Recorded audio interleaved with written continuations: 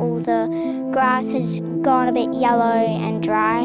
It's the driest it's ever been. More dust is falling onto roofs and cars and stuff. Not lots of rain, except for today.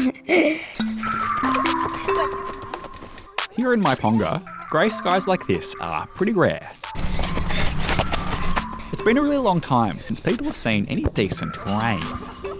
For months, this part of South Australia has been going through a really serious drought, with some parts of the state experiencing record low rainfalls. Adelaide's had its driest 15-month stretch since they started tracking this stuff in the 1800s.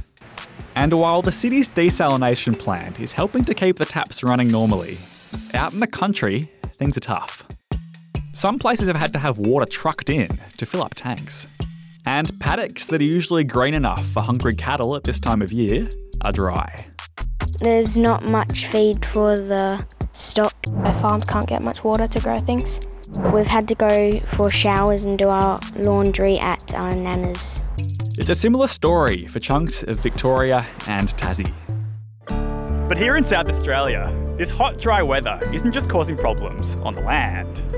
It's also triggered something pretty serious in the water. It kind of just looks like bubbles. And there's like a bit of like a weird colour in the water. You don't want to go there. So a few months ago, this yellowy foam stuff started washing up on the beaches of South Australia, along with dead fish and other marine life. It's been caused by a type of algae. Algae is a creature that's actually neither plant nor animal, that lives in water. Like plants, they make their own food from sunlight and turn carbon dioxide into oxygen. And they're actually a really important part of the ocean ecosystem.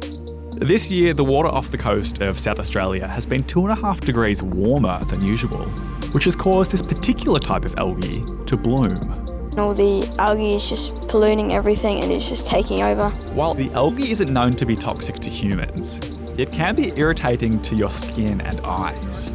And experts are telling people to stay out of funny-looking, foamy water.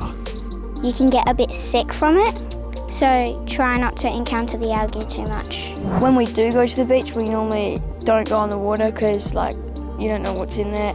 But for fish, the algae is toxic. More than 200 species of marine life have washed up. There's so many portjacks and sharks and pufferfish and stingray. It's actually pretty sad to see all of the animals being washed up on the beach. Some experts are warning that we could see more algal blooms like this one as ocean temperatures rise around the world. As for South Australia, getting rid of this stuff will take some strong westerly winds, which will bring some cooler weather and hopefully more rain. It's a lot colder, which is good to see instead of just always being hot. It's still very pretty. That's the only problem with the water and the algae. It's a really good place to live.